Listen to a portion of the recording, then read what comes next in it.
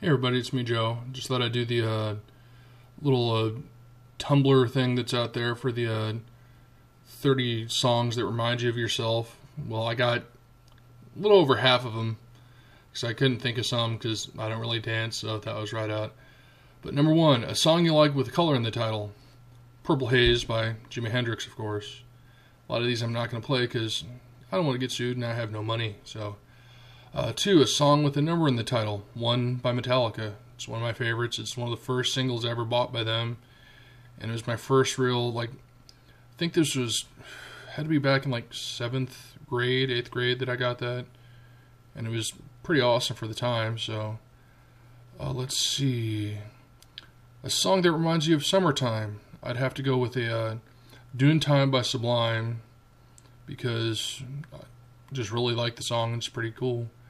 Number four, a song that reminds you of someone you'd rather forget. This is a song that reminds me of one of my exes, Spiders by System of a Down. She was fracking obsessed with that song. I mean, we'd be listening to something else, she'd automatically pop that in and start listening to it. I liked it at first, but it just got to the point where it drove me absolutely freaking crazy. I'm probably going to wake somebody up because I just turned the volume up for this one. Song that must be played loud is this one. Hold on.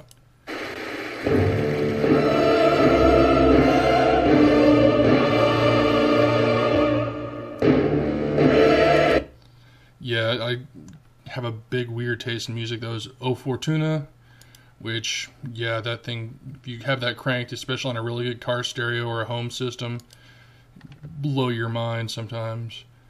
Like I said, 6, song that makes you want to dance. Don't really dance that much, so don't really have any. A good song to drive to, which is number 7. I'd be Born to Be Wild by Steppenwolf. Really like it. Grew up in the late 70s, 80s, all that, with parents that were older and brothers that were from the 60s, so love a lot of that good stuff. Where the hell did I just leave off? Yeah, number 8. A song about drugs or alcohol. About the only real drug I do anymore is caffeine. Because I used to be a big drinker. Now I don't do that crap anymore. So I'd say that would be, dang it, I freaking lost it. Coffee Mug by The Descendants. Really like the song. Punk song, pretty awesome. Let's see, there's the pure.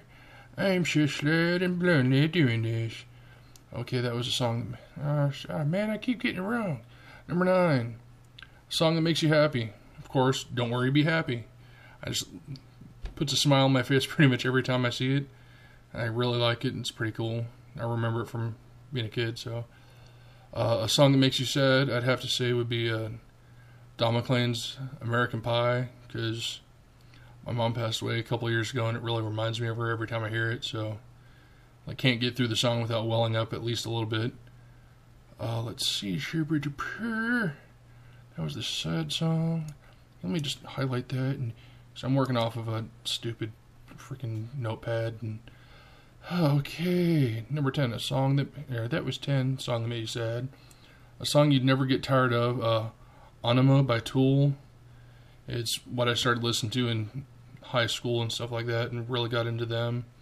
And it's just a song I really, really like. So suck it. I don't know. I'm being a total dork right now, so let's see. It's Never Get Tired of. A song from my preteen years, number 12, Bon Jovi's Dead or Alive.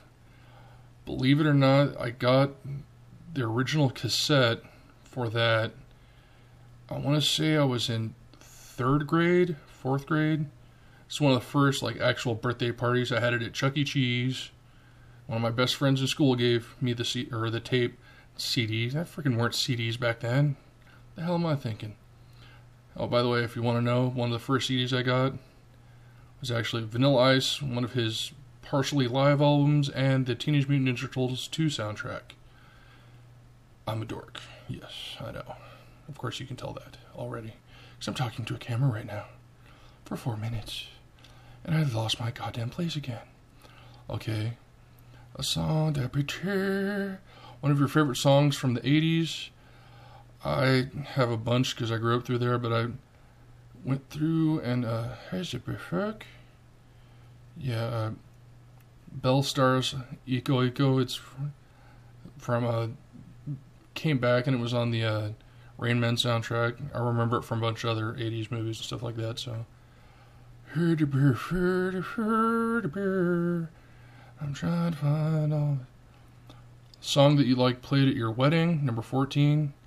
Rail Charles, I Can't Stop Loving You. I just really like him, and it's a great song. So, a song covered by another artist. It's one of my favorite songs. This could actually probably fit in another spot. Hurt by Johnny Cash. It was the cover of the Nine Inch Nails song. I thought was it just as good, if not better, in my opinion. One of your favorite classical songs?